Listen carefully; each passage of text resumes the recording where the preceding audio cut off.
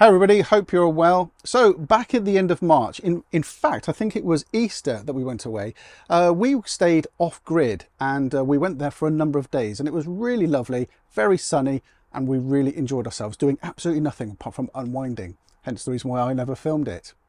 Anyway, whilst we were away, and if you're anything like me, your brain never actually switches off. And I started thinking about how to improve our solar setup here in the caravan. Now, to put it in context, in this caravan we have a 100-watt panel fitted from the factory on this caravan, and it's been brilliant. It's been fantastic with us over the winter months whilst we're in storage, and obviously it works very well whilst we're on site. The reasons why I wanted to improve our solar setup is not because that this is a bad system, but I want to increase the chance of us getting charged when the weather is not so bright, which is perhaps more often than not. Being able to get solar charge when the weather isn't so great means that we can go off-grid for longer over the year. Now, there is a way of us improving our solar setup with one change. You may be thinking, well, the way to do that is to add more solar panels onto the caravan. And absolutely, that is one way of getting more solar charge into our leisure battery. But another very clever way is to simply change the controller. Now, to understand how this is possible, let's discuss our solar setup here in the caravan. Okay, the first thing you need to know is there are in fact three separate elements when we talk about our solar setup. There is, of course, the solar panel, which is on the roof, there's a controller, and the battery.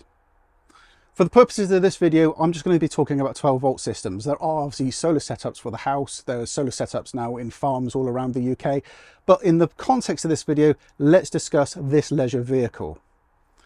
So you might be thinking that the solar panel outputs 12 volts if we're talking about a 12-volt system. Well, that really isn't the case.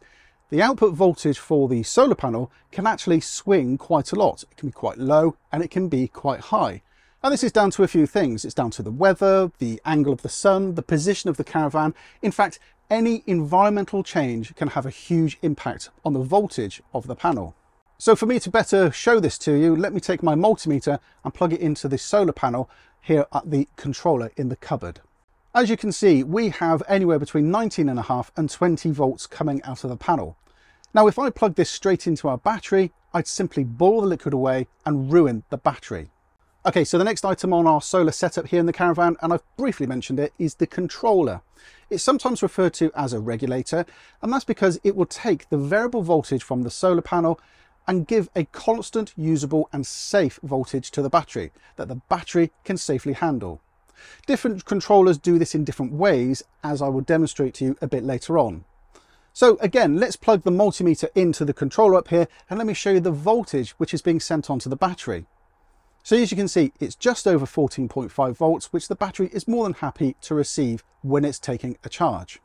Okay, and finally, we have the leisure battery, and that's for all things 12 volts here around the caravan. For instance, our heating, the fridge, the igniter on the cooker, the water pump, the lights, everything here requires 12 volts, and that is taken from the battery.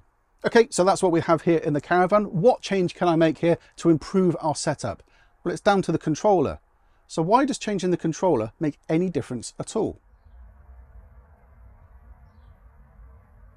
The vast majority of controllers in the caravans are known as PWM. This stands for pulse width modulation.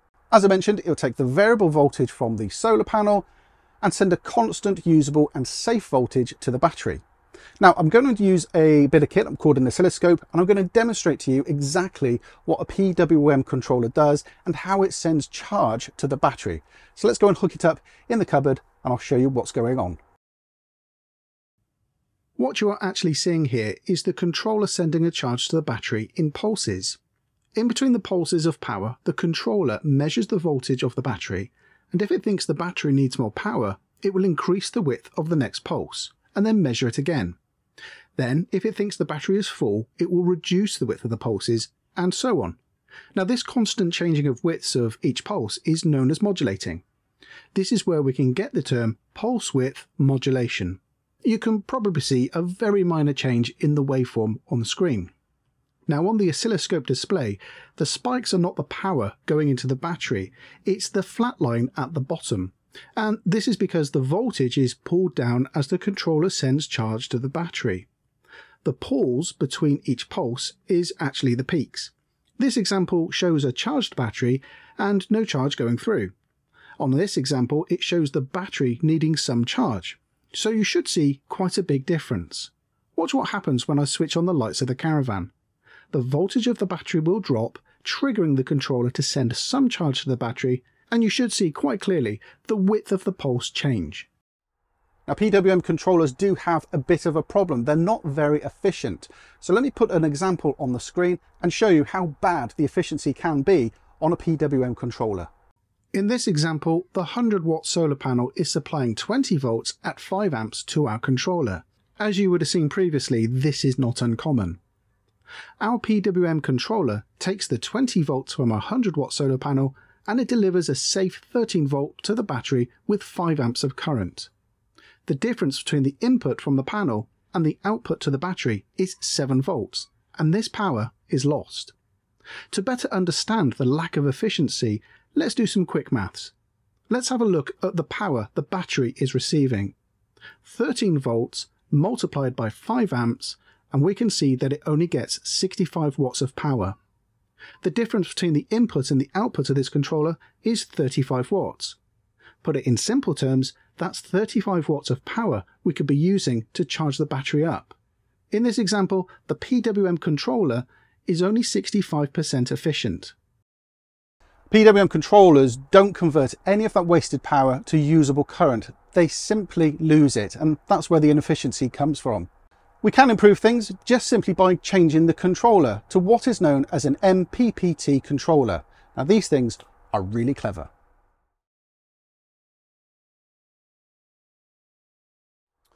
Right, an MPPT controller stands for Maximum Power Point Tracking. It's a solar controller and it's more advanced and more efficient than its PWM counterpart. In simple terms, and I will try and keep this simple, the controller will track the current and the voltage from the panel and it will work out the most efficient point to extract all of the power. They convert any excess voltage back into usable current for charging our leisure battery. MPPT controllers can increase the efficiency of the solar panel by up to 30%. So that's like adding 30% more solar panels here on our caravan. So to better understand how this works, let's look at our example once again. So once again, we have 20 volts at 5 amps of power coming out of our 100-watt solar panel. But our MPPT controller can convert excess voltage into current, and it now sends 13 volts at 7.5 amps of power to the battery. So let's do some quick maths once again. 13 volts multiplied by 7.5 amps delivers 97.5 watts of usable charge going into the battery. That makes this installation 97.5% efficient in this example. So before we install the new controller, let's look at the two controllers in summary. MPPT controllers are more efficient than PWM controllers, especially in systems with high power demands. MPPT controllers are more complex and require far more advanced electronics than a PWM controller. Finally, MPPT controllers are generally more expensive than PWM controllers due to their higher efficiency and advanced electronics.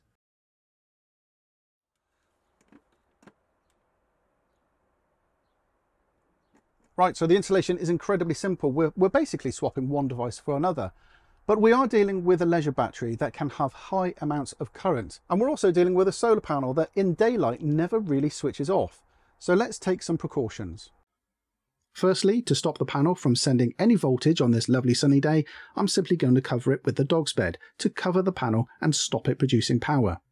Before I disconnect the battery, I'm setting my tracker and alarm into service mode, so I don't get any power down notifications from my tracking company when I disconnect the battery. So I disconnect the negative terminal first, just like a car, and then the positive. And that's it, I've completely isolated the 12-volt system. Now the power is all isolated from the panel and the battery, I'm measuring the terminals to make sure that there's no power left in the system. There's very small traces here, but it's all good. First off, I'll remove the two wires for the battery, and I'm making a note of the colours, which are blue and white. The blue is positive, and the white being the negative. The panel is red and black. Then I'll remove the two wires for the panel. I'm covering one of the cables with some tape just to make sure that there's no residual power. I'm also adding a cable tie around these cables to stop them disappearing down the back of the cupboard. Once done, I simply unscrew the controller from the caravan, but of course it's not that easy. 2 screws are a bit difficult to get hold of, but with a flexible screwdriver they soon come out. Refitting is the exact same in reverse, but before we do, let's have a closer look at the Truma SDC12 MPPT Solar Charge Controller. On the front are some LEDs. I'll discuss what these mean once it's running. On the bottom is a socket for a display, the solar and battery terminals, a fuse, and a socket for a thermal sensor, and finally some dip switches that we need to configure for our use. In our caravan we have a lead acid leisure battery, so we need to change these switches for that battery type. All the switches are down apart from switch number 3, which is in the up position. Right, now it's all done, let's install it. First off, I'll fix the controller to the caravan, and I can reuse 2 of these screw holes from the old controller, which makes a nice neat installation. Then it's just a case of reattaching the wires for the battery. The order is slightly different than the old controller, so I'm double checking that they all go into the correct position. Once the battery terminals are tight, I screw the panel wires in and again checked for the polarity. A visual check here to make sure that no stray wires are sticking out, and if it's so inclined you could use a continuity check to make sure that there are no shorts, but I'm happy with my work here, so I'm ready to recommission the battery. I've reconnected the terminals on the battery and I'll just check the voltage on the controller is correct, and indeed it is. Next I'll make sure that the caravan switch is on and we are golden. Next up I'll remove the blanket off the panel. So now it's all up and running and working, I have 3 LEDs lit up on the front of the panel, so let's see what those all mean. Starting from the left, we have the bat low. Now this either means that the battery is below 10.5 volts, the battery is discharged, or the connection to the battery isn't correct, or maybe the supply fuse has blown. In either case, it's not seeing 12 volts from the battery. Next up is MPP. When this is illuminated, it means the controller is charging the battery. If this was flashing, it would mean that the controller is ready to charge. If the greater than 80% is illuminated, it means the battery is almost fully charged. If it flashes with 1 pulse per second, the controller is too hot.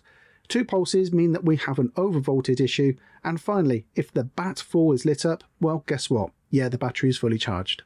And last but not least, if everything is flashing, the battery selection is wrong. Now I've switched the caravan on and I've switched on the lights and the radio, and I want to run the battery down a little bit to see the new controller in action. The voltage has dropped on the battery, and as you can clearly see, the BAT4 light has now gone off, meaning the controller will be sending some charge to the battery.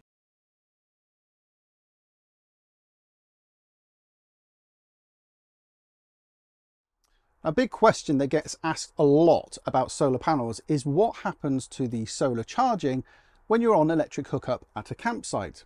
Well, it's really very simple and quite clever actually. Remember earlier when I mentioned how the controller tests the voltage between the pulses on a PWM controller? Well, an MPPT controller constantly tests the voltage of the battery. If either controller thinks the battery is fully charged, it will stop sending power to the battery.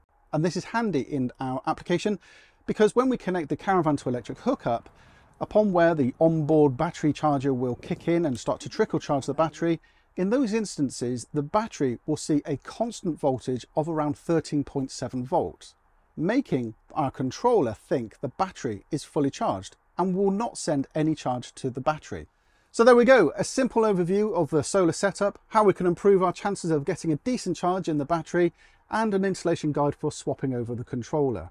With this particular controller, there's some additional accessories that can be used with it, and maybe I'll be purchasing those a bit later on in the year. But if you do want to see me add the digital meter to show you what's going on, then let me know and I'll add that in as a possible project later in the year. It's also worth pointing out that this controller allows me to add a lithium battery later on too. There are many controllers available on the market. Trust me, you've only got to type them into Amazon or eBay and there are hundreds. I've chosen this one because it's from a reputable company. It's supplied by Truma, it's a Truma panel. I can get hold of this one from a caravan accessories shop, and also being Truma, they do have an excellent customer care service centre as well here in the UK. I know that because I've had to call them up for our Truma air conditioning. But if you want to know more details about this controller, I've put a link to it down below. And that's it from me today. I hope this video has been useful for some of you and given you some information and some ideas on future-proofing your caravan. I'll let you know how I get on with this over the coming months. So far, so good. You've probably worked out that I actually did this installation yesterday. Different shirt, because by Jove, it was warm here when I actually did the installation. And so far today, it's been absolutely brilliant. I've been checking it. I've been looking at the voltages, and it seems to be doing a great job. So many thanks for watching. Please do hit the subscribe button, hit the notification icon as well. If you can do all of that, then you'll catch us in our very next upload. Many thanks for watching, everybody. Take care. Bye-bye.